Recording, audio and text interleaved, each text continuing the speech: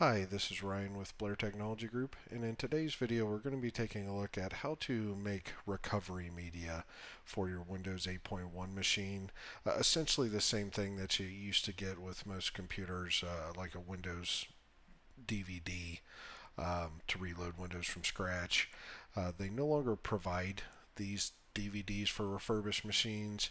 However, you can download basically the exact same thing from Microsoft directly, and it's free. The only thing you'll require is a 4 gigabyte flash drive. It has to be at least 4 gigabytes. You do want to take any information off of the flash drive that you're wanting to keep. During this process, it will format the flash drive, essentially wiping everything off it to get ready for the installation media. I've gone ahead and pulled up the website where you download the restoration files or the installation media. I will have a link on the bottom of the video, so you should be able to click that link and it'll take you directly to this page. As you can see, there's some written instructions on how to do this process as well. The very first thing we'll need to do is figure out exactly what version of Windows you have installed. So you want to go down to the Start menu in the bottom left hand corner, right click on the Start menu, and then left click on System, which should be the fourth option from the top.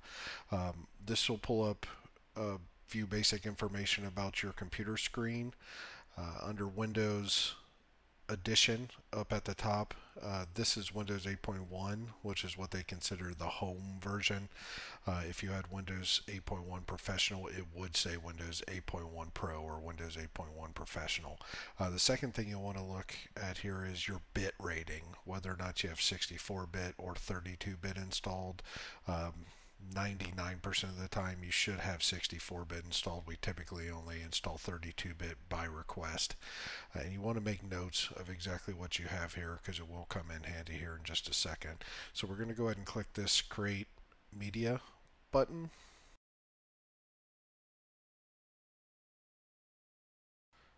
Now I'm using Internet Explorer here, so you're going to see the prompt pop up here at the bottom asking if you want to run, save, or cancel. If you're using Internet Explorer, you can just go ahead and click Run. It'll download the file and automatically run the installation file. If you're using another browser, it's probably going to save the file, and it's most likely going to save it to the Downloads folder in My Documents. So you'll need to find the file and just double click and run the file. Once you run the file, this next screen here should pop up.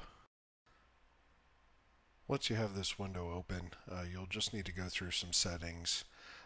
Pick your language, which should be English by default, as you can see here, United States. And then you want to choose your edition, whether or not you have Windows 8.1 like I have installed on this machine, or Windows 8.1 Professional. And then you want to choose your bit rating. As you see here, I chose 64-bit. Once you have these tabs filled out, you can just go ahead and click Next. This next set of options will ask you, do you want to create a USB flash drive or do you want to download an ISO file? The ISO file would be what you want if you want to burn an actual DVD. However, we typically suggest that you use a USB drive. It's much quicker process and it's a lot easier to use in my opinion. So once you have your selection picked here, USB flash drive should be by default. You can just go ahead and click Next. Now, as long as you have your USB flash drive plugged in, it should automatically recognize it, as it did my flash drive here, my Kingston flash drive. So you do want to make sure that it is actually pointed at the proper flash drive that you want to use. Once you're confident that it is pointed in the right direction, you can just go ahead and click Next again.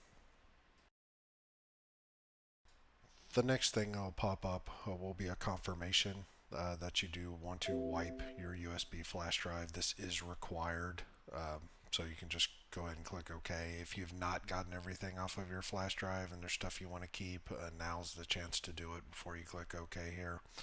Once you do click OK, it's going to start wiping the drive and downloading the installation file. This process takes quite some time, so I'm going to skip significant parts of this. I think the whole process took roughly about an hour. Just to save time on the video, we're going to skip over some of this part and we'll kind of fade in and out and show you the different steps as it goes through.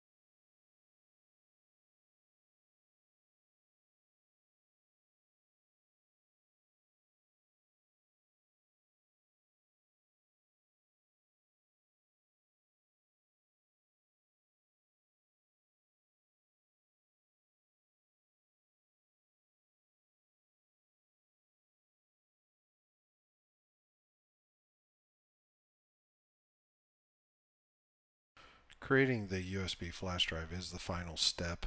So once this is completed, your flash drive will be ready to use as restore media. This process took me roughly about an hour. It could take you longer depending on the speed of your machine, especially the download speed, because it's a relatively large file you need to download. So once you see the screen that your USB flash drive is ready, you can go ahead and pull your flash drive out, and the process should be complete. I will have a follow-up video on how to install Windows using your USB flash drive, and that will be on our YouTube site as well.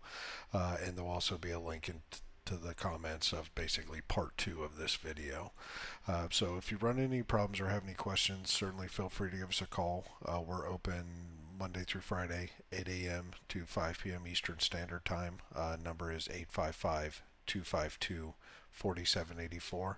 Again, that's 855-252-4784. Thank you. Have a good day.